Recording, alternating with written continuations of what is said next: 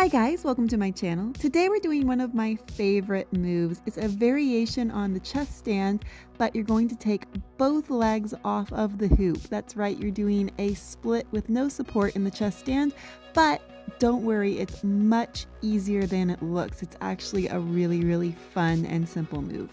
But first, it's the usual advert for my channel. Please take a minute to subscribe and like my videos. It really does make a difference with the YouTube algorithm and I appreciate it a whole lot. So take a minute to check out my other videos and subscribe. Advert done. Here are your pro tips. My first pro tip is to have your hips in the dead center of the hoop.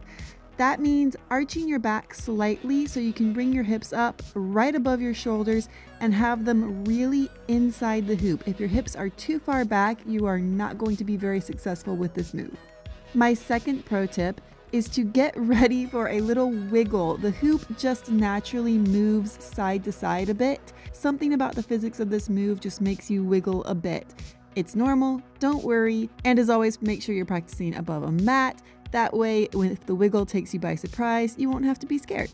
And finally, when you bring your legs to hook them back on the top, you are going to have sunk down slightly as you were doing the split. So really reach up with your leg before you try to hook it. That's just good technique anyway, but it's especially important here. Reach really far up, then hook your knee.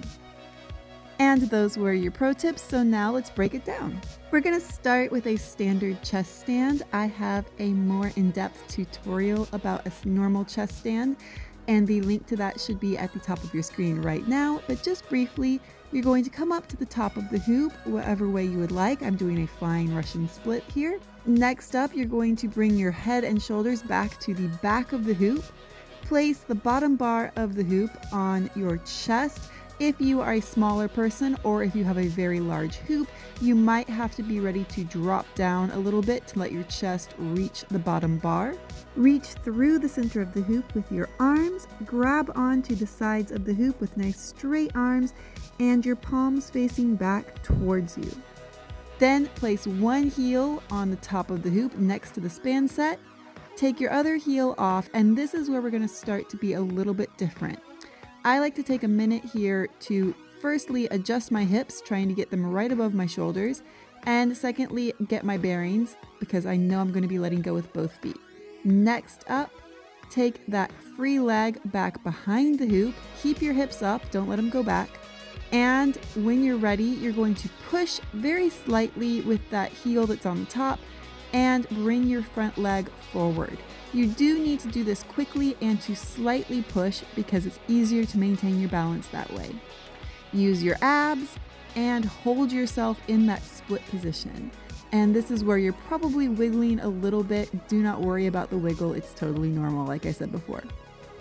Finally, bring up your front leg and hook it over the top of the hoop. Bring your back leg back through the center of the hoop, reach up and hook that one too. Bring your head and chest and shoulders back through the center so that they are once again in front of the hoop, and you've come back to your knee hang hawks position. Here's the whole thing one more time in real time so you can see how it works. This is a super fun move. It's also a crowd pleaser. This is another thing that you can kind of play up to make it look more difficult than it is so that you get lots of applause for it.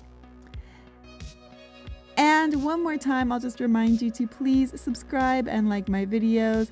There are lots and lots of them, and if you want something a little bit simpler or a little bit more strength-based or a short choreography to improve your flow skills, I've got all of those over there, so make sure you check it out and subscribe. And with that, I will see you guys next time.